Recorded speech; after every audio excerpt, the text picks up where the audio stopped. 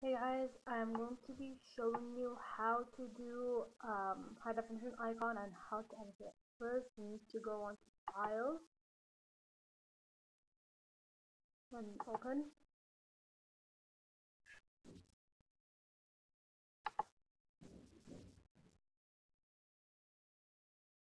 And then you choose the picture you want to use as your icon. So next, for example, this Kevin one.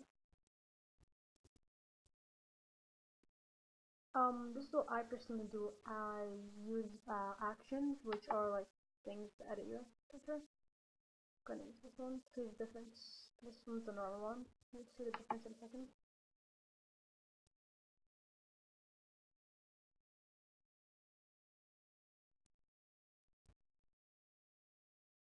Here's the difference. So after we finish editing the picture, we go to the crop tool, this one from the top on the left, and then you select the part you want to do with your icon.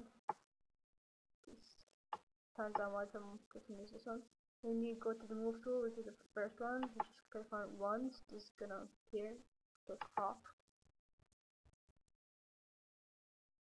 Now this is too big to be an icon, so image on top next to edit, then image size.